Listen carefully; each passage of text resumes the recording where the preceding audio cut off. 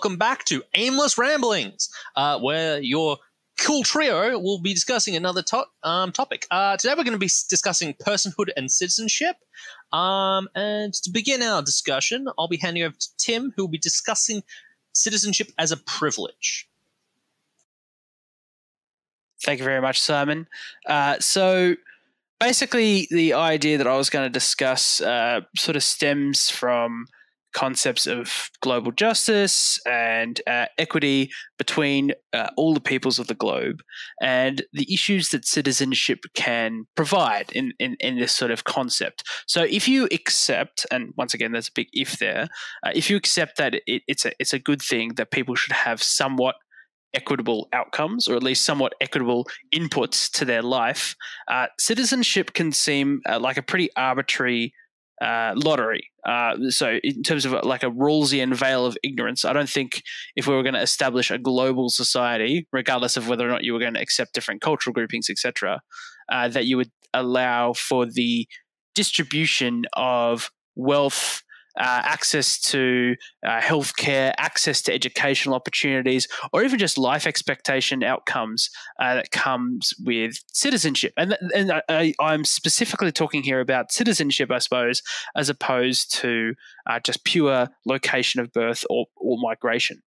Like 100% individuals do have the ability to move, although different legal regimes can make it more difficult for individuals moving and emigrating to different countries.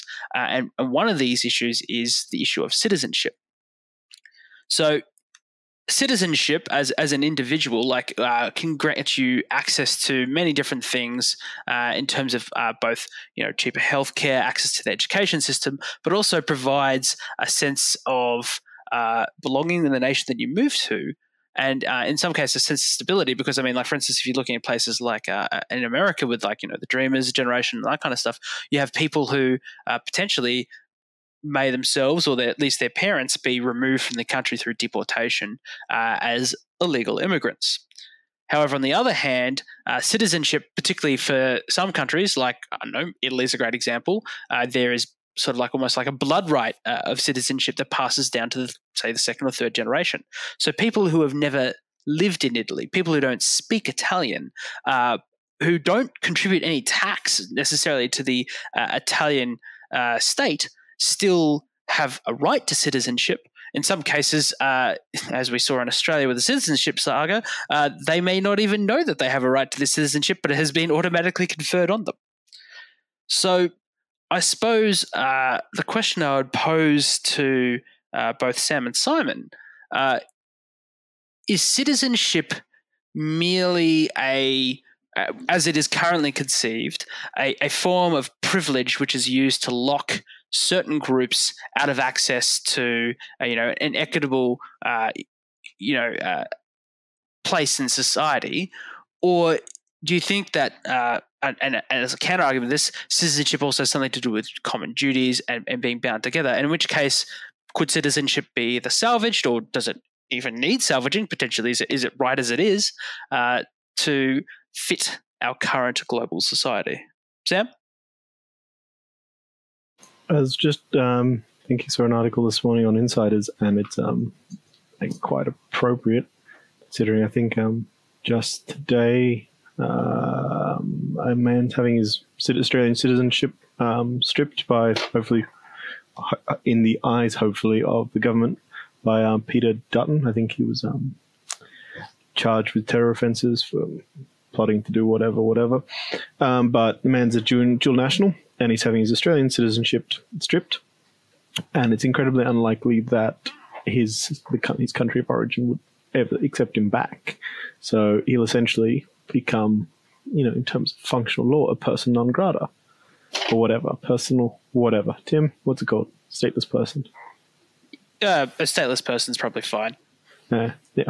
So stateless, functionally, right? Which means he's not covered by protections in Australia, really, and can be indefinitely detained.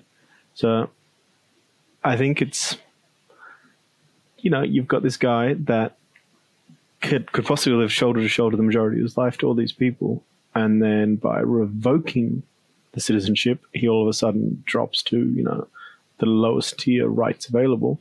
So I definitely do think that, like, as you're saying, citizenship does confer rights that are unequal throughout the world. Yeah. In relation to terrorist law, it's very interesting to see how they exploited the sort of, because one of the baked-in ones to the terrorist laws placed in Australia is that you can't physically make somebody stateless as a protection, so that we can't, indefinitely think. But the fact that by simply like lip service saying that he still has a second citizenship, so that technically is a thing, they're using that to sort of exploit the system to be able to pretty much make him stateless. I was unaware that was a possibility, but there's always where there's a will, there's a way. Definitely, I feel that. But then there's also the idea of, does technically being of a particular state, so having a particular citizenship to a state, also not only gain privilege but also gains a sort of a stigma, and that's another thing, specifically with a lot of people who fled during the end of World War II, trying to hide their previous citizenship, whether the simple fact that they could be traced back to it was sort of a negative. Anyway, Tim? Well, definitely, Simon. I would say that probably the best example of that is the detention of German, Italian, and Japanese nationals in places like Australia and the US throughout the Second World War, because it was assumed that they would be spies or agents for the country which was of their original nationality. I suppose, though, sort of to throw a cat amongst the pigeons, a counter argument that could be made about citizenship being just a privilege is that that's sort of a utilitarian way of looking at it, but from more of a deontological position, citizenship is not just about accesses to things, it's also about a series of duties, and it's about, certain taxes that you need to pay as a citizen as opposed to a non-citizen. A great one historically has been, the privilege of being drafted into the military to serve your country at your country's will and whim. So do you think that that potentially characterizing citizenship purely as a privilege, almost like as a commodity, is a bit too narrow and doesn't necessarily capture the fulsomeness of it? Sam? So I'm not sure of any taxes in Australia that non-citizens are exempt from. So off the bat there, I think there's a lot of non-citizen Australians who would, be quite happy to have access to jobs that are restricted to Australian-only citizens. So I think it's possibly more so those organisations choosing to exclude the people that don't have the citizenship, which kind of, goes back to it being a privilege thing. Most likely, I guess it comes back to the matter of reality, like Australian eyes only type security clearance for these roles. So I think probably that whilst I understand the concepts of civic duty, I do think that there are a lot of permanent residents or non-citizens who are still just as civic in their loyalty as such, and they just lack these privileges, such as the right to vote and actively participate. And of course, citizenship is open to them if they can pay the bills, jump the loopholes, and all that stuff. But so I think there's a lot of people probably that are not citizens that are, detrimentally impacted because of that. So yeah, I truthfully don't think, at least in Australia, citizenship is a burden at all. Response, Tim, before we chuck to Simon, sorry?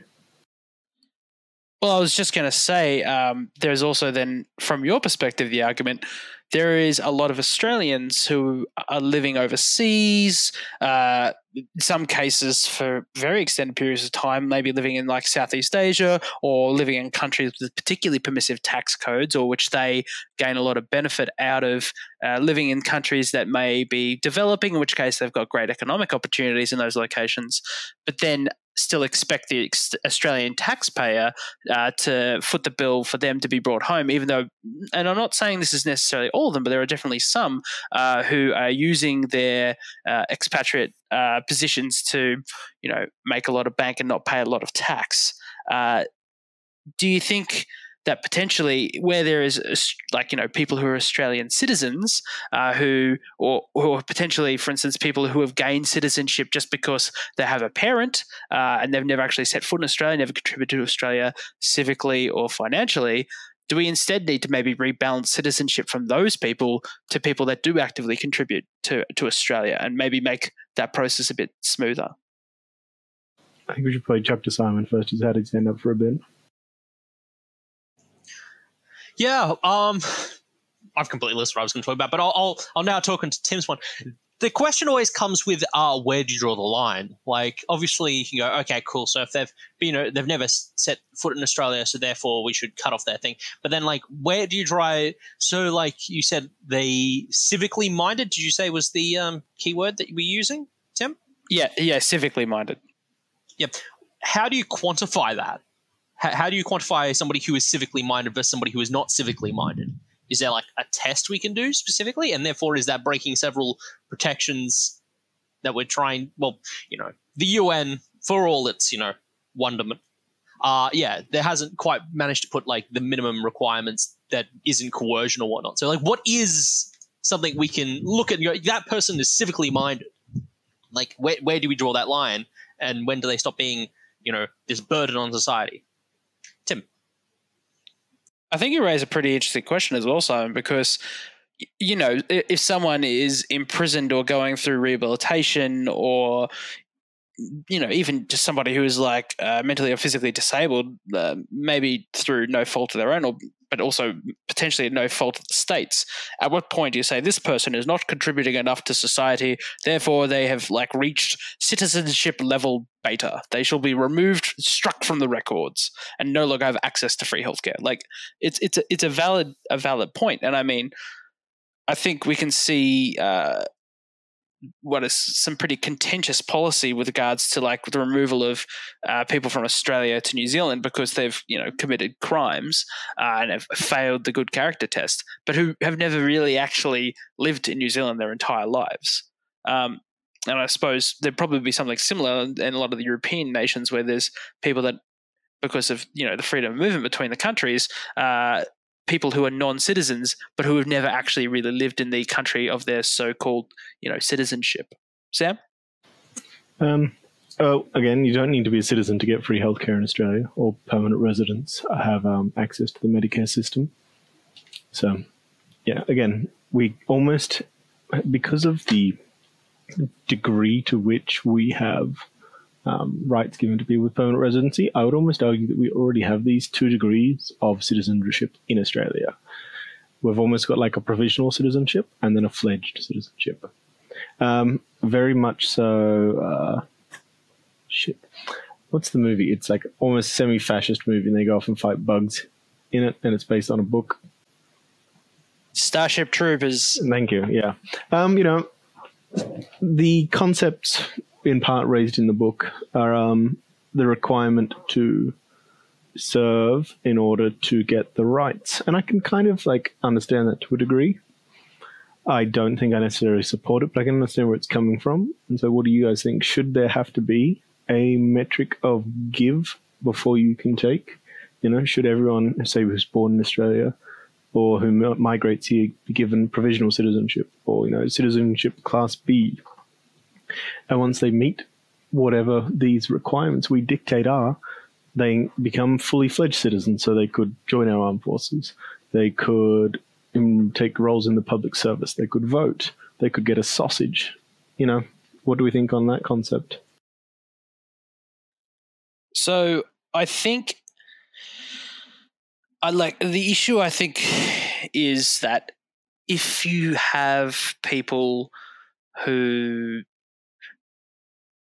So one of the big things, I suppose, with Starship Troopers is that with individuals, everybody starts out as a non-citizen, and you then can only qualify for citizenship as an individual. It's like not a renewing thing that each individual inherits the citizenship of their parents. And so, you're right, there's a bit of fascistic themes there, Sam, in that particular book. But compared to like the modern society that we live in now, individuals' citizenship and permanent residency. I'm not 100% sure on that one, but it transfers from parent to child. And one of the things about that is that if you then have, for instance, a child with significant mental or physical disability, or you have someone, and this is what I raised as well, is like, if an individual, if we base citizenship on the idea that you need to have contributed or to continue to contribute to society up until a certain point, and then once you reach below that certain point, or you never retain that certain point, you don't gain the benefits of citizenship, that's where I think the tiering system can be pretty like pernicious. And I think like permanent residency in Australia is kind of seen as sort of a halfway house, sort of like as a stepping stone to citizenship. Although many people decide sort of to stay at PR because for numerous reasons, whether it be that they can't hold dual citizenship with their country of origin. Sam? Yeah, that's actually kind of the point I was making is, should that be the system? You're not, like, take me, right? I was fed by the state as a child. I was schooled and educated by the state as a child, right? Like, I am who I am because of other people paying taxes. Like, surely I have inherited a debt. Like, don't I, as a citizen of Australia, then have to give this back in order to pay off this debt? Which is broadly the concept of how civic-mindedness works, right? But why should I, for instance, get the right to vote in this instance and directly participate in the democracy, or have these other privileges conferred by citizenship, as opposed to, say, the permanent residency thing, if I haven't actually ever contributed? And should this be something, worth considering? Thoughts, Simon? I mean, I wouldn't say I agree with it, but yeah, thoughts, Simon? I think this always comes back to a thing that's discussed a lot, which is barrier to entry. And it's whether we need to make it so difficult to enter a system that therefore that's going to protect the system. And I definitely feel like the barrier to entry for citizenship in Australia doesn't need to be ridiculously high. However, it gets really difficult when you're trying to do a standardized test to work out if somebody is like, it's a little bit dirty that you have to work out if somebody is of the right, gumption that you want them as part of your country. I feel like it's a bit of a weird one. And as you were discussing, like this whole entire you pay it back sort of thing, the sort of idea is that a weirdly little like socialist one that we all, pull up our bootstraps and then, we're only as strong as our weakest member sort of thing. And it sort of brings me back to, there was an economist which was discussing how by having like a lowly productive individuals within society, we actually bring down the productivity of a whole entire society, not even from like a purely like thing. So I feel like in relation to the sort of, do we make it a multi-tiered system? I definitely feel like it sort of has to be a sort of a check in sort of how we do licenses, how we do everything, in the respect that it's, are you still living here, for one? Are you like, are you actually spending money doing stuff in this country? Because if you're not, then you're not particularly, and I think as globalization sort of becomes this major element that, well, it is the major element. This whole entire idea that you can say that you're from one particular rock versus a different particular rock doesn't really scale well. So like being able to, I could buy a ticket today and be in the opposite side of the world, tomorrow. Anyway, whoever wants to take on that, they can. So I was actually going to say, you've raised an interesting point in terms of like what do we use as the barrier to entry, and it's a pretty contentious thing in Australia, obviously, with things like language testing. So the question is like, English is the lingua franca, which is mildly hilarious, of the land, but what should be considered a functional level of English that we'd expect of people who decide to take up permanent residency and citizenship in Australia, and particularly in the context of the infamous language tests that were used under the White Australia policy. That there are some people that feel as though any form of language testing is a bad thing, whereas it's like, even though translation technology has certainly come a ways, and there is large numbers of speakers of all kinds of languages in Australia, anyone who can speak a language can tell you that through translation and through expression, it's easy to lose a lot of nuance and a lot of specific meaning. And it makes it pretty difficult to have in-depth political, philosophical, emotional, ethical conversations, which can lose a lot of their nuance in the meaning and translating, particularly machine translation. Now, I suppose one of the things that we have in Australia is the values test. So, they're like, you need to sign up to equality between people regardless of race, gender, sexual orientation, ethnic origin, religion, and sign up to the ideas of parliamentary democracy, liberty, and freedom of speech. Although that's pretty much a tick and flick. It's pretty hard to actually litmus test somebody to make sure that they're not just paying lip service. But in some countries, like Switzerland's a great example, when it comes to citizenship, and you want to move and become a citizen in Switzerland, you need to have your neighbors actually vouch for you as sort of a good character test to say that they are willing to accept you as a fellow citizen in their neighborhood. And I know there was an Australian woman, or it might have been a Kiwi, who was in New Zealand, who was a very vocal vegan. And I'm neither here nor there when it comes to the argument of the morality of consuming animals or animal products. But she was very vocal in the way that she went about her business. And when she then went and tried to become a Swiss citizen, she was actually blocked because her neighbors did not particularly like the idea of having to deal with her as a citizen, let alone as a permanent resident living in their country.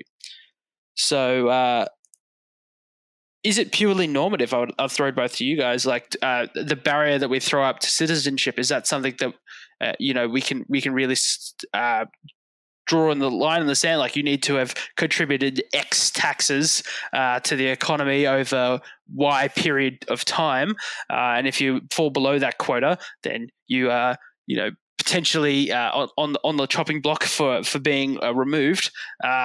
Or do we need to maybe instead sort of throw it to the pub test and say, this individual is your citizen, I'll put up on a non-renewable contract every year. Everyone goes in front of the local council assembly and we all vote on who's going to be ostracized this year, Athenian style. Sam? I personally, if this hypothetical system got implemented, I would, like, the concept of the ability to revoke citizenship, I find vaguely abhorrent. Like, I do not think the state, once it's given citizenship, should have the right to take away citizenship. So it doesn't matter like how many other countries you're a citizen of. Once the state has bequeathed it on you, because you as a citizen are in charge of dictating who is in charge of the country. Like, the citizens create the state. Therefore, the state shouldn't be able to dictate who its citizens are. So, like once you have citizenship, that's it. You shouldn't lose it in my mind. We're not city-states of Greece anymore. And, I like the idea of asking your neighbors. I do kind of like that. I know when you're going for PR, you need character references. So I can't imagine why for citizenship that's unreasonable. I don't think, as Simon was discussing before, like I think there are very big flaws if it was a sit-down test type thing. And, it's like, how do you eat your democracy sausage? Like, fuck off with that shit. But I'm sure there are metrics we could determine, to dictate how well someone has contributed to society. Do you pick up rubbish in the park? If you do, we'll let you in. Do you pick up your dog's crap? You're in. Simon? I think the issue actually really links back into yours, because we actually had a really good bit, which actually was my one, which I was discussing, like personhood, which we've just covered ridiculously well. But, do you pick up your thing? How do you draw that when, like, somebody is limited severely physically and mentally? How would we do that for that? Because obviously a lot of these people are highly dependent on the system that we're in. And when you're in that awkward position where, like, you need to gain citizenship, however, you physically can't interact with the world, or you have such a difficult barrier between you and others to be able to, like, converse, how can we draw that sort of line of citizenship? Sam? I guess the major right, citizenship in Australia at least, to stick to Australia because that's where we bloody well are, is the right to vote. That's the major advantage of citizenship. The ability to participate in the creation of the state. or the government as such. So if this person's in such a state that they are unable to actively participate in society anyway, I mean, could they actually take advantage of their right to vote? Say if this person's quite seriously disabled, struggles to think, etc., are they actually truly able to? I'm going to hijack your question here, Simon, to a degree, and I apologize because are they actually people? Because what I was going to talk about today, and I know we're running out of time, so this might be a big one, boys, is non-human persons. So, like you've got sea urchins there, whales and dolphins there. They seem quite clever. There's evidence of them even having metacognition, so thinking about thinking. They did this test on dolphins where two options. The dolphins had been rewarded for answering the right one in a situational question. When the answer was obvious, the dolphin was very quick in figuring it out, right? When the answer was less obvious, you could visually see the dolphin stopping and attempting to problem solve. So here you have the creature, playing out the potential paths. So it's taking itself, casting it forward in time, dictating what the outcome's going to be, and then making a choice. So if we take this animal that is clearly, well, not clearly, but probably conscious, clearly intelligent, able to problem solve, work in a team, interact with other animals, but we say it isn't a person, why do we then say, someone in a vegetative state is a person? So I'll kick off, and I suppose in responding to that one, Sam, I think when it comes to personhood and its intrinsic link to, if not citizenship, which can be very specific, but like sort of like a common community of peoples. And I'm not saying humans here necessarily, because it could be an AI, it could be an alien, anything capable of like higher order thought. The issue comes down, I suppose, to our ability to communicate, and that's really what politics is. I think in some ways, it's the art and science of manipulating people, for want of a better word, but like interacting with other individuals to get them to do things that you want. And so citizenship and personhood, I suppose, provide a framework by which we interact with people. And when we cognitively or by some sort of epistemological sleight of hand strip somebody of their personhood, so we don't treat them like humans. For instance, the way that Europeans treated Africans in certain circumstances, where they say, well, they're essentially subhuman, so they don't deserve the same rights or the same treatment. And I suppose animal rights activists, whether it be someone like Peter Singer, would say that we play that same trick when we start talking about dolphins and say that they're not or whales. Both of which have historically been hunted. But he would argue even further down the food chain, something like a pig or a dog, where these things can suffer. These things have clearly, well, not necessarily as you say clearly, but they do have complex thought patterns. How and where can we draw that line? I think the issue with personhood is that if you can't effectively communicate higher order thoughts with another creature, you can't necessarily really treat them like a peer in terms of from a political sense. So dolphins do appear to be very intelligent, but I suppose things would definitely really change if we found a way, and I don't know if it's necessarily a cognitive issue in terms of them not having developed a language, the language portion of the brain to the same level that primates or particularly humans have, or if it's merely an issue of translation.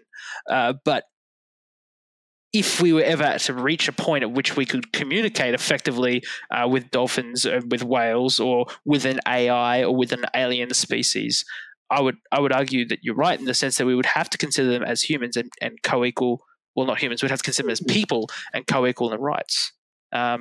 Sorry, I was going to say throw to Simon for an answer before we throw it back to you. Just wanted to bounce back quickly because you kind of skirted the question. You answered the part about animals quite well, but you, to a degree, skirted whether or not you think a person, as in like a human, who is incapable of same order of functions as a human, or of less than, say, an animal that we don't count as a person, would you still think of them as a person? I think that you're right in the sense that I think it's pretty well acknowledged through most criminal history, and Simon can correct me here, but like even if you go back as far as like, you know, the Roman legal code, it's always been accepted that if someone is not of sound mind or sound body in a decision making process and was incapable of making a decision, which would have been acceptable, or which we would find acceptable for an individual in a different, like in a sound state of mind and health to make that decision, that we don't necessarily find them culpable from a criminal perspective. And I think really intuitively that just feels like that should map across to citizenship and should map across to political rights as well, because you wouldn't trust, you wouldn't want to trust Mad King George with, you know, the ongoing ship of state in, you know, Britain around the turn of the 18th century. However, I don't necessarily think, and this is the same thing, I suppose, that like animal rights ethicists would say, is that just because something isn't necessarily a person or something isn't necessarily a human even, doesn't necessarily mean that you have the rights to deal with them as if they were chattel or, you know, rocks. Simon? And now I get to begin. Okay, so first and foremost, everything's on a spectrum, so where do you draw that line? So, for example, when you say somebody is, like, mentally... So, like, if we're trying to use the criminal code, when do we reach a point, if they were able to, as most brains heal over time or change over time, when can you definitively go, okay, well, they are definitely of a intellectual rigor that I am allowing them to vote? And then at the opposite end of the spectrum, how do you stop people who you probably don't deem to be having enough problem solving or like a level of mental fortitude to be able to vote? How do you stop them from voting? And if we're going to use the criminal code thing, it regularly runs into the issue of once somebody gets... it's this funny thing of people go, oh, well, I plead insanity and I get a lesser sentence. 90 times out of 100, you're more likely to get a longer sentence simply because the mental health system is really good for getting people in, very difficult to get people out, because everything you will do has to beyond prove that you're sane, which is a really weird thing for humans to be able to do, because the more you try and prove yourself sane, the more insane you become, because you are just, it's this. So even if we're talking about somebody who, and then there's also this whole entire other element, which is technology being able to be used as sort of a thing, which then comes in with the translation element, which is, are we therefore actually being able to translate the exact complexity and nuance of the person's like opinions through the electronic medium? The best example that comes to mind is Stephen Hawking, who quite literally later in his life physically couldn't move and could barely talk, but through the aid of a very complex wheelchair was able to have full discussions. But you got to realize that even if somebody was of a average intellect, would that mean that they would be dragged further down the rung and therefore be deemed to be not fit to be able to vote? Sam? I think you've just hit the nail right on that head there, Simon. And it's the issue we face with animals all the time. Is like, how the fuck do you know? Because, like, if we existed, we were saying, having this conversation 100 years before, or if Stephen Hawking lived 100 years before, like, without the technology we have today that enabled his brilliant mind to continue to express itself, because, it's fine. It's still working. The mind is willing, but the body is weak type thing. So how can you judge? Do we just have to act on the assumption then that all living entities should have baseline rights? Everything that is alive has to be treated as though it is conscious. What do we do? Because, I think you're exactly right. How can we make the assumption that something is dumb and it doesn't matter because it's stupid? Well, on that note, I suppose that would lead into another discussion about where do we draw lines and what is living or what is dead. But I think we've kind of run out of time for today. So thank you very much, gentlemen. Another interesting conversation. And for our listeners, I hope you tune in again next time. This great warrior has left to his mighty Lord.